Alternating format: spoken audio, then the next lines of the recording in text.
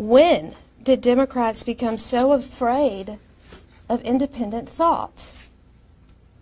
Because they're definitely not encouraging it at all. Perhaps they don't like what they can't control. Some have sent threatening messages to me. Interest groups and lobbying groups that are aligned with the Democrat Party have directly sent messages to my 12-year-old son, and that needs to stop. And we are honored today to have with us our newest member of the Republican caucus, Representative Tricia Cotham. Tricia, thank you.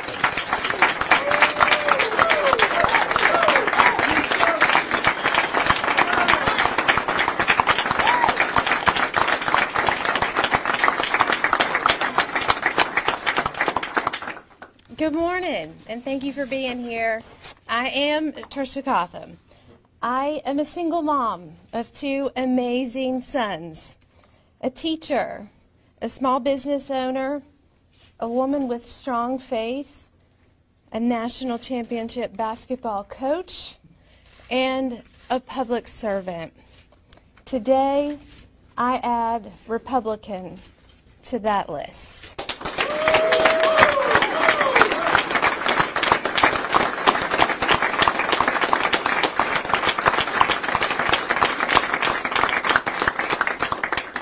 I have decided to change my party affiliation, joining the Republican Party, and have been welcomed with open arms by my colleagues, and I'm glad to call you all my colleagues. As long as I have been a Democrat, the Democrats have tried to be a big tent. But this now where we are, modern-day Democratic Party, has become unrecognizable to me and to so many others throughout this state and this country. The party wants to villainize anyone who has free thought, free judgment, has solutions, who wants to get to work to better our state, not just sit in a meeting and have a workshop after a workshop, but really work with individuals to get things done, because that's what real public servants do. If you don't do exactly what the Democrats want you to do, they will try to bully you. They will try to cast you aside. I saw that when I first filed for office and was told, "Why didn't you ask for our permission?" I didn't think I needed to do that as a female. And quite frankly, I was offended. But when I came back to this legislature, I knew times were different and things had changed. I also knew that I was different. I had been through a lot in life, and so I am just different too, and I'm proud of that. It became very clear to me early on in January that you better vote in line with everything Governor Cooper tells you to do, from signing onto bills to he wanted to pick your seat on the House floor, to your committee requests, all of this sense of control. I will not be controlled by anyone.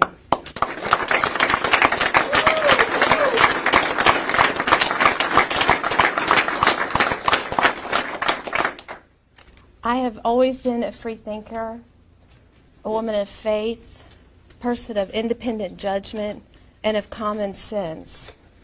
I have always tried to work across the aisle from day one, and I'm proud of that work, because that means we are working together as statesmen and stateswomen. Unfortunately, that is talk in the Democratic Party that that's a good thing, but there is little action when it comes to that. And if I do that, I was considered a traitor, I was told, a spy. Please don't come to caucus. You'll tell everything we know. That is a terrible mentality, and that's just wrong of what's happening in politics. I've suffered many attacks since I've been up here, from Democrats in the party, from blasting me on Twitter to calling me names, to going after my family, going after my children. That is wrong. And I will not stand for that. I will not be bullied by them, and I will protect my children and my family.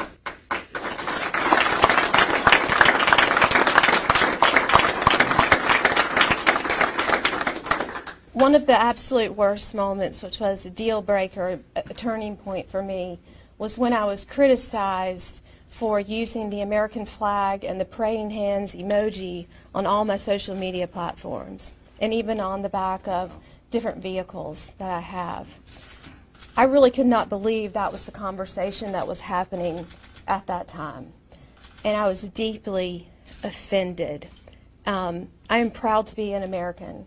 I am proud of our country. I'm proud of the men and women in my family who have served. To say that that is wrong and not to be able to show off a flag because the others hijack it for something else, why are we at this place in politics? That is really unacceptable and needs to change.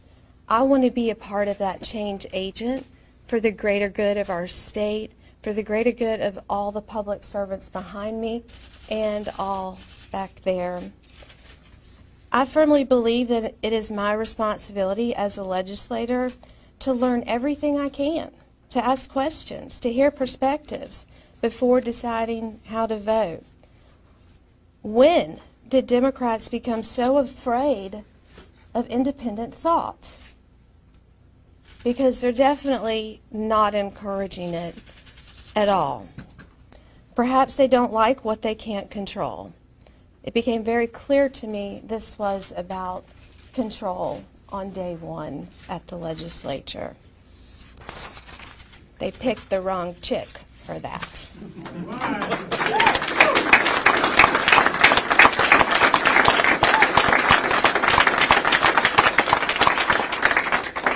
They have pushed me out. They have made it very clear from the day I filed back in March of last year that they did not want me and tried to do everything they could to defeat me.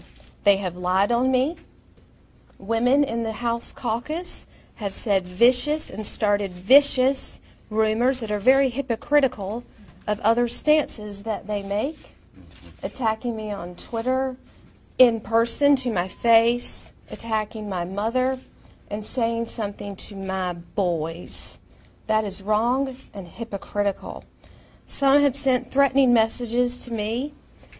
Interest groups and lobbying groups that are aligned with the Democrat Party have directly sent messages to my 12-year-old son. And that needs to stop.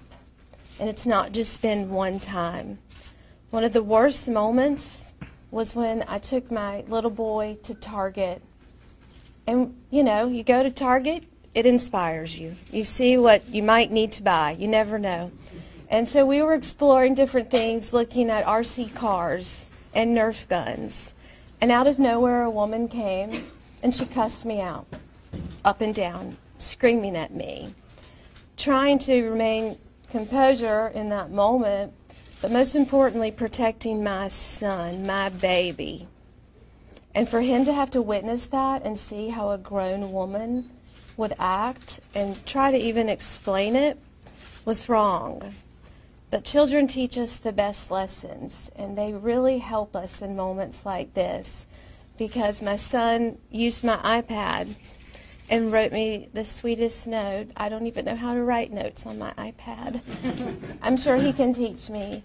But just encouraging me. He recognized this and said how wrong it was. Those are just a few events. Go on Twitter right now. See all the threats against me. See the hypocrisy. See the attack lines, inciting, encouraging violence on me. That's what's happening. It's all over right now. So they can keep bullying me. People say, does it bother you? It bothers me that they're hypocritical, yes. This is not the place for in politics. This doesn't help women in politics because they have a tendency, even though they say they're the party of women, they certainly will slice and dice you in a second with malicious, vicious, untrue rumors and do not celebrate your success. And these women behind me from day one we have become very close. These are my girls, as I like to say, but I am lucky now to be a part of a real group of men and women who believe in me. I'm not a politician. I'm no longer a Democrat, but I remain a public servant. That is what I am called to do. The party that best represents me and my principles and what's best for North Carolina is the Republican Party. It's an honor to be here today. I thank you all so very much. Glad to be on the team.